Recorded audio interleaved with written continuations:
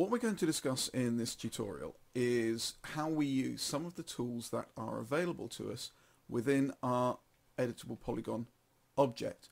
So you'll notice that even though we have the selection tools here, I've also got this edit geometry, and this is really where we're going to be looking now. And what we're going to be doing is we're going to be discussing some of those by basing our discussion upon the object that we've got in front of us here. So really what I would like to do is first of all start by saying let's make a box. So I'll start with a very simple box like this one, and that box in itself has got a few options in there: length, width, height, and I'm going to right click on that and convert it to be an editable polygon. If it'll let me, there we go. And from here, this is where I can start editing. Now, it's all very well being able to select edges and vertices and what have you, but we really need to be able to do something with them.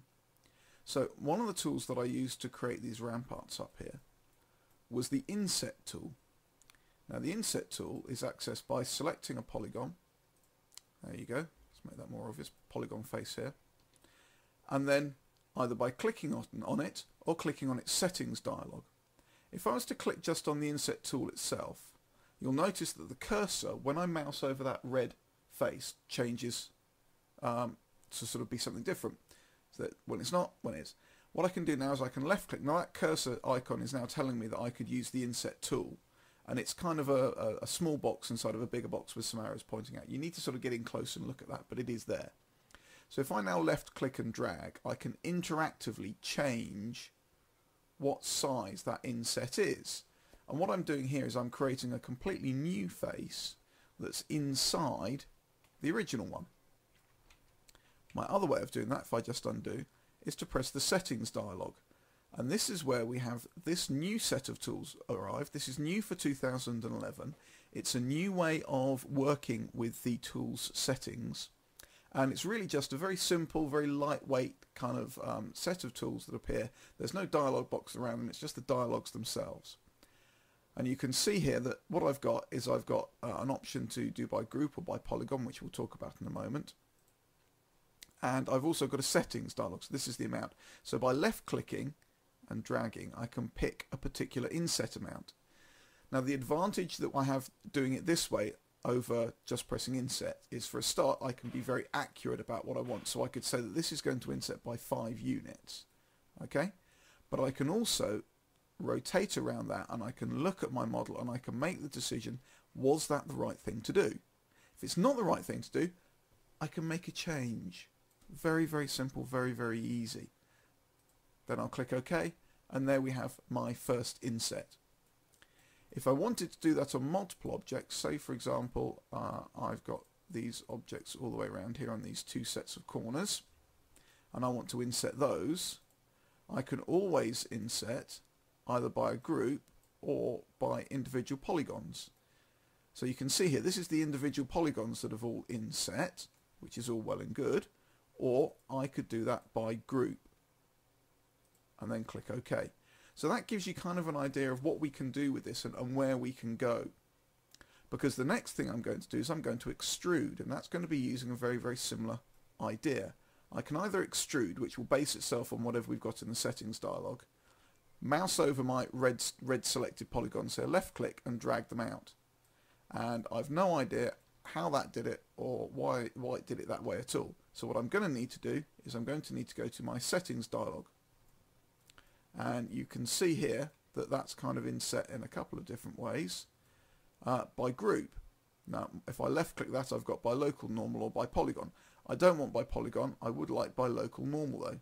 And I can see that that's given me a slightly more interesting inset there. So I'm quite liking that. I think I'll go for that.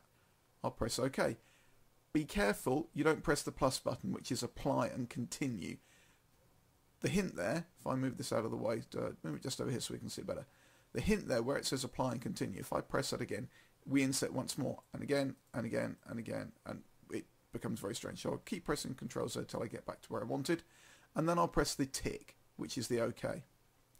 Once I've done that, I can always select these edges again, go for another insert, click OK, go for another extrude there, and I can either come in or I could choose to go out. In actual fact, I quite like that idea of coming in, so I'll left click that spinner and pull it back. Come a little bit further, have a look around that. I think that's okay, so I'll OK it. At the top here, what I might do is I might grab hold of these faces just here, and I'll put another extrude onto them, except for I'll make this more positive this time. And what I'm going to do with the top here is I'm going to use something called a bevel. So this is the bevel here, and again I can use it interactively, or as I would suggest that you do, I'm going to use it with my settings. And at first this looks very much like an extrude because it comes straight up. But what I've got here is this extra option, which is the outline, and with the outline I can actually scale that top face in. And of course remember that because I chose settings rather than just interactive, I've got this option to look around as much as I want and think, is this what I want? Is that the option, the result I want? If not, I can just reduce this down maybe a little bit more. There we go, I like that, so I'll OK it. So now we're starting to get this really rather quite interesting shape appear here, which I quite like. Now, I also would like to use some of my other tools that I've got here, so let's go ahead and use those, shall we? Let's start off by mirroring this object, and I'll just click OK to that, and then I'll just move it. I'll explain what I did later on there, but what I needed to do is to have two objects, and the reason why I needed that is because I needed them attached. Now these needed to be attached so that I could select one of the elements, or one of the sets of polygons, so say 2 polygons over here, 2 polygons here, and I'm going to link them together. And I'm going to link them together using the bridge tool. So there we go, there's my bridge settings. And you can see at the moment they're only linked with one segment. If I choose lots of segments, let's press F2 there, we can have a little bit of fun by either, and that should have, let's see here, that's not doing what it should do. That's interesting. The bulge is working. And the position, yes, let me see. Let's move the bulge there, and let's move the bias of that bulge more towards the middle. In fact, let's just give that a value of 0. I can actually bulge or sort of shrink in to give me a slightly more sort of unreal view. Or I've got my smoothing groups here, or I can twist, so I can twist this round. So you can create these very interesting sort of different types of architecture. As you see there, that could be a walkway, it could be all sorts of things. I think possibly what I'm going to do is I'm going to turn that back to 0, turn that background there. There we go, and just leave it as it is. Close that down. So that's connected my two sides of the building together, and again I could select another polygon and I could extrude that out, and there you go, you see, you're starting to see the beginnings of a building appear there. It's all looking quite good, quite modern, quite funky. But what happens if I wanted to add some extra detail in here? Well, what I can do is I can select my edge and do a ring selection, and I've got one other thing that I want to show you here, and that's the connect tool. And the connect tool connects all of those edges with a single cut line. If I make that 2 segments, I get 2 segments. I can pinch these together, and I can slide them around as well. So I can get this very interesting idea going on, that I can have this kind of offset of a piece of detail just here. So I'll click OK to that. And I'll take my face that I've got here, or indeed I might take just my 2 edges here, and I might connect these again, ostensibly by 1, and I'll set my pinch back to 0, but I'll change my slide value so that's closer to the top. And again I can do the same with these 2 edges. There we go.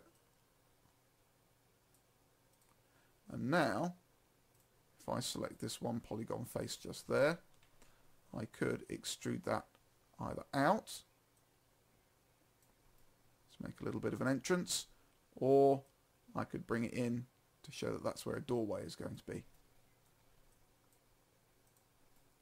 Very, very useful tool, very clean, very efficient way of modelling, very efficient way of working. So we've covered actually in the 10 minutes that we've been doing this rather a lot of tools, haven't we? We've covered Extrude, we've covered Bridge, we haven't covered Chamfer or Cat, but we'll get through to using those a little bit later on. Really good, really useful tools, just starting you off on your ability to make models with 3D Studio Max.